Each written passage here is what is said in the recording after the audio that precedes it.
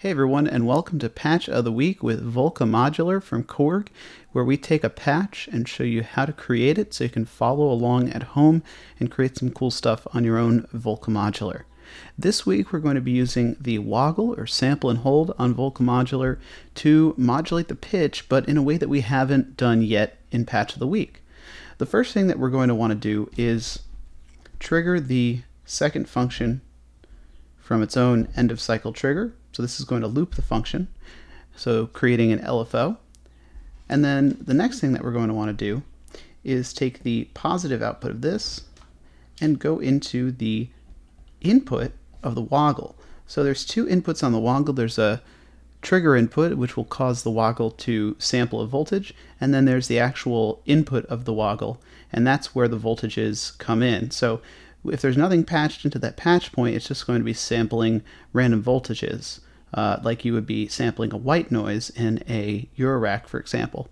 But if I take a source, a modulation from anywhere on Volca Modular, and put it into the input of the woggle, that's going to cause that woggle to sample, in this case, the output of the function.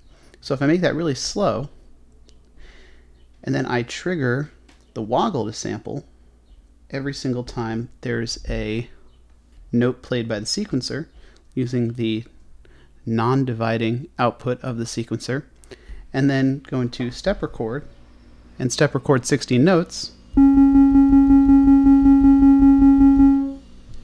Now I'm going to be sampling every time a note plays, and the voltages that I'm going to be sampling are going to be coming from function 2, which is on a very slow cycle saw wave. You can watch the light, and that's because I have the clock turned up all the way.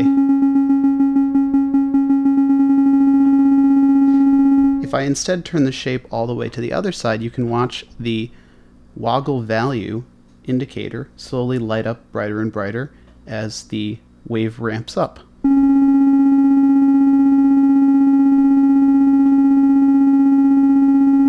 So now let's use that modulation information somewhere. Let's take another patch cable and take the output, in this case the stepped output of the woggle, and go into the pitch input on the source.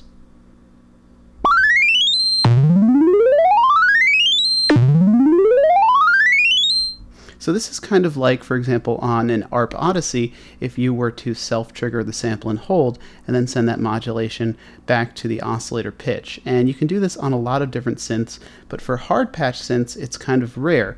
With the Volca Modular, because we have patch points and we can combine our different modules in different ways, it's really easy to do that.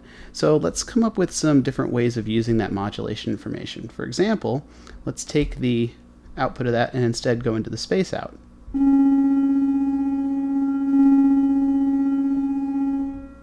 And let's turn that all the way back to a quick decay.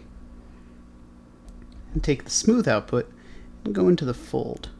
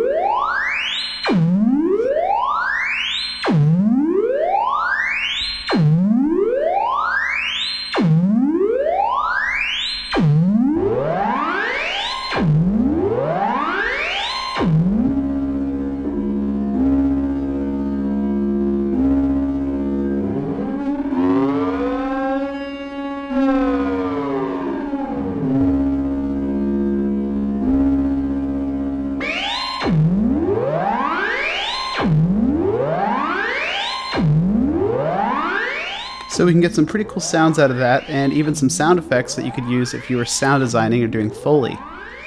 So that's going to be Volca Modular Patch of the Week for this week. Thanks so much for watching.